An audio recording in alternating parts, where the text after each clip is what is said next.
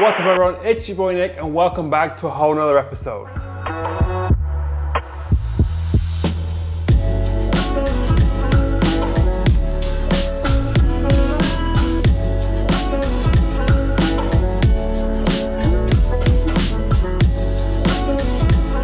So today I'm going to be showing you how I built this very desk, so if you want to see how I did it, follow along on this episode. And as always, roll that intro. Yeah.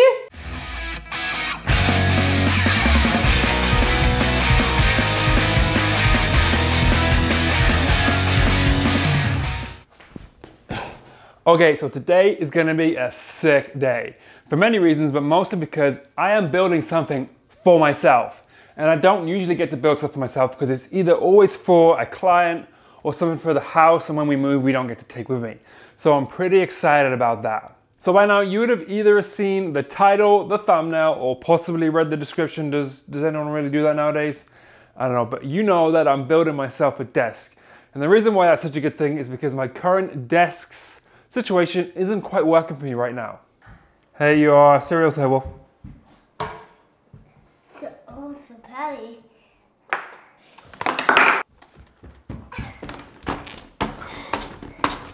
Okay.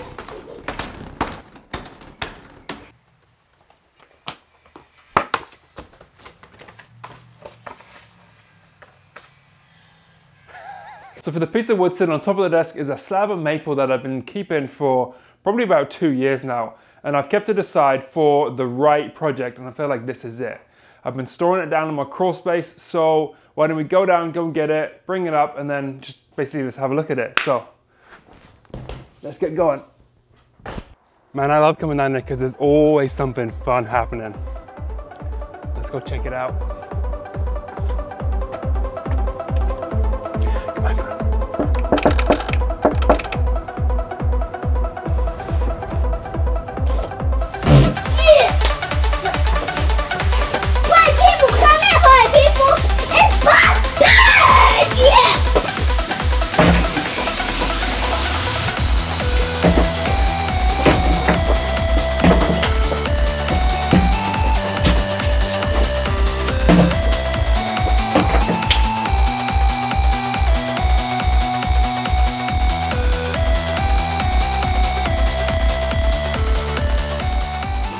So this is it. This is a maple slab. It's been milled here from Vancouver Island and dried here from a local kiln here. And I know it looks like garbage right now, but trust me, I have a real eye for like nice pieces of wood. So just bear with me until we clean it up and then you'll see for yourself. So let's set up the router sled, get it flat, and then we'll talk about the next stage.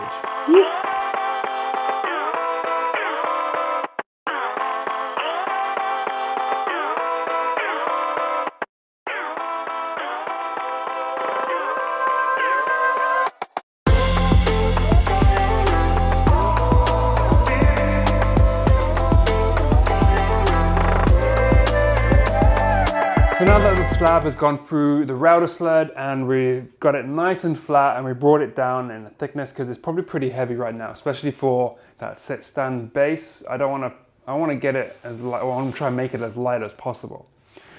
So next we're going to go and get an old chisel and then remove all this loose bark from the holes and then from the live edge and anywhere else that might have bark so that we can clean it up for the finish. Ugh, what am I doing? And then we're going to remove all the router marks by sanding it with an 80 grit. Okay, so now that I've sanded the router marks off and removed all the loose bark, there's still a bit more cleanup to do before we measure up and cut it to size and do the final sand ready for finish. And to do so, we're going to use this little attachment. It's just a wire brush attachment that goes in your drill. And it's pretty good for cleaning up loose bark and just kind of cleaning up kind of like awkward little areas. So you get them in a few different sizes like this one and this one, but I really prefer this size. I think it gets in all those little nooks and crannies a lot easier. So yeah, you put it in your drill. Basically put your drill on the highest setting that it has and then just have at it.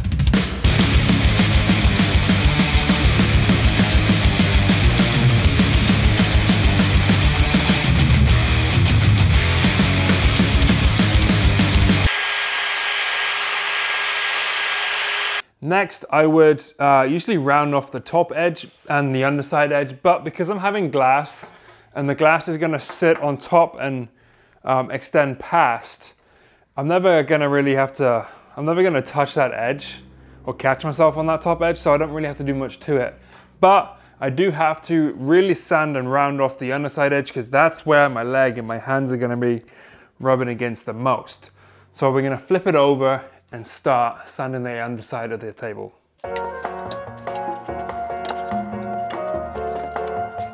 So to really smooth off the underside edge of this desk, I'm going to be using a drum sander attachment for my drill. And all these little pieces that I'm using here in this video, I will link down below in case you ever want to use them on your projects, because they come in pretty handy. Once that sharp edge has been smoothed over, I'm going to clean it up with a rough sandpaper on a sanding block.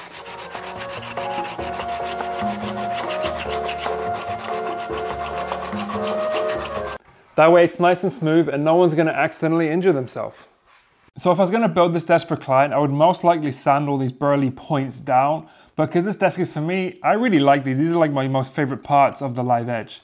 So I'm going to keep them in. I'm definitely going to cut this down because I do feel like it's going to be a bit of a pants ripper.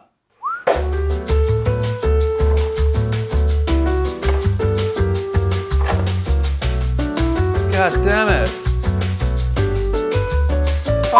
With that said, in a later video, I am building a cabinet to sit at this section of the desk, so it's going to block my access to this point anyway. And obviously the glass sits past it, so I don't really get anywhere near it. I'm just trying to reduce the amount of comments that I'm going to get. Oh, you're going to tear yourself, you're going to cut yourself on this. I'm not going to be anywhere near it. Plus, it's my desk, I'm going to do what I want. So now that slab's been cleaned up, there's no sharp edges, no sharp points. It's now time to go inside and measure up and see how long I want to make this desk. So this little area, cubby, whatever this is here, is where I'm going to be putting the desk, and it sits perfectly in between my kitchen and my living area, which is cool, so I can be working away and be watching Wolf and just kind of be in between everything, which is where I want to be. It's also great because it's a nice long area, so it sits at around 79 inches, so just over 6.5 foot. So I'm going to utilize that whole space and make a desk as big as I possibly can to fit in this area. So the opening is 79 inches wide and about 25.5 inches deep. So that's the depth and the width that I'm going to cut my glass. So now that we determined the size of the desk, I can cut the desk to the length that I want, and the depth is determined by the actual piece of glass, which I've just ordered. And that takes about 2 to 3 weeks to arrive because it's got to be tempered, and I got some holes marked and cut in it as well. So it takes a bit of time to get here. So in the meantime, we can get it cut to size using the track saw, and then we can give it a finish sand all the way up to 320 grit, ready to apply the finish. So now the slab is cleaned up and it's nice and smooth, I'm not going to fill any of the knot holes or the cracks or like this thing here where obviously someone went at it at a chainsaw when they took it down. I feel like what was here before was like a big burl and they cut that off. It's all kind of like the character of the wood, and I'm going to try and keep it natural and as raw as I can, because I feel like that plus the glass is going to make it look sick. So before I apply the finish, I actually want to head inside and go check out the adjustable base. So let's go do that. Yeah. So for the base of my desk, I teamed up with my good friends at Flexispot. Oh wait. Huh? So Flexispot were calling to send me their EQ3 dual motor sit stand, which is adjustable height desk frame, which is also rated for 275 pounds. Oh. So the frame itself can go from 23.6 inches all the way up to 49.2 inches.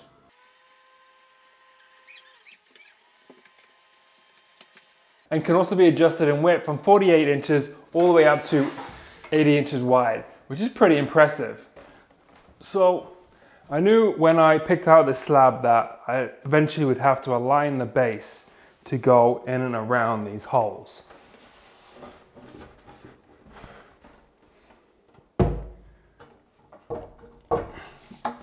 And I was kind of thinking it'd be cool to put some LEDs just underneath so you can physically see through the holes.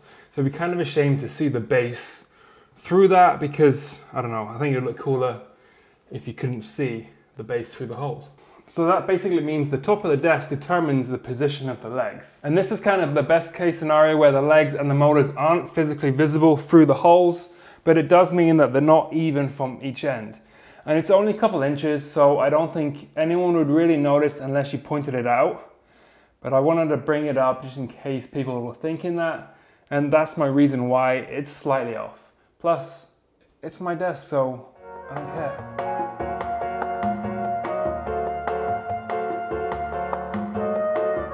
To attach the top to the actual base, I like to use these things called threaded inserts. And these are great because you can unscrew and screw these as many times as you like without jeopardizing the thread. See, with standard wood screws, you got 2, maybe 3 attempts before you strip the thread, and then you just got to go hole and it's a bit of a mess. With these, you can take your top off your base as many times as you want and they'll always go back in without any issues.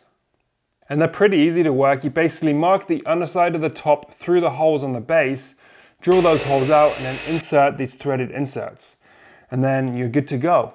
Now that the top has been sanded and the holes have been drilled for the base, it's now time for my favorite part, the finish. Yeah!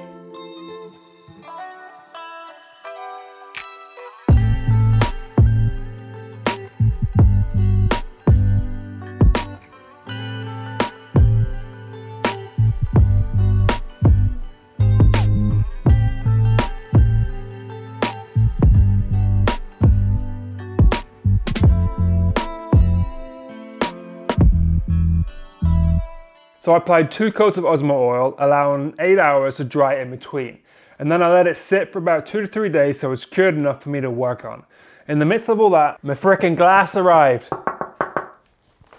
When I ordered the glass, I got them to drill 4 holes in a specific location. So that way I can attach the glass to the wood top without it tipping off and sliding and just injuring someone. And the hardware that I'm using is basically this. It comes with a countersunk washer and a screw, and the screw goes into a threaded insert the same way that we're attaching the top to the base. So that means the hole that they have to drill has to be a countersunk hole, which costs me a little bit more, and they did that, that's great, but they drilled them in the wrong frickin' place, which is extremely frustrating because I spent the time to mark out the holes in the specific location so that I didn't have this problem. And if I want to send it off and get another piece cut and delivered, it's going to take another 7.5 weeks, which I can't wait for right now. So they've given it to me at a pretty good price, and I'm just gonna have to deal with it. I'm gonna have to work around it and make it work, which I can. It's not perfect, and I aim for perfection, and it's driving me crazy, but it's okay. So the reason why I chose this hardware is because it's nice and flush. It looks fairly decent, and it attaches to a threaded insert, so it's fairly easy to install once the hole is drilled in the glass. And I'll link it down below, so if you at home wanted to try this, you know where to find the hardware. To attach the glass hardware, it's fairly simple really. I just found a drill bit the same size of the inside of the washer. I then lined the glass up with the top, and then using the washers as a guide, I drilled all 4 holes for the threaded inserts. I slid the glass off, inserted the threaded inserts into the drilled holes in the top of the slab, which was very nerve-wracking for me. Cleaned up, slid the glass back into place, and then inserted the hardware. So all that's really left is to bring this inside and attach it to the base, and then figure out the cable management.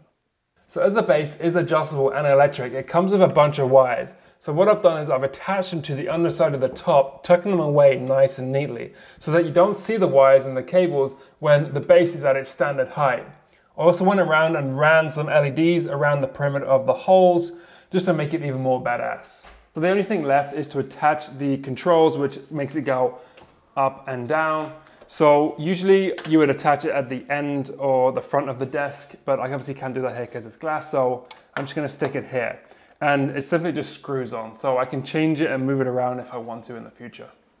And there you have it, a fully functional working desk, and I'm beyond stoked how this whole thing has come together. From the adjustable height sit-stand base, from the maple slab to the glass and the underneath, I am super happy. So if you enjoyed this video, make sure to give it a thumbs up and possibly hit subscribe. If you want to go see some of my other videos, go check out some of the videos that are going to be floating around here in just a second. Go follow me on Instagram and Facebook, all the links down below. And as always, I'll see you in the next video. Yeah!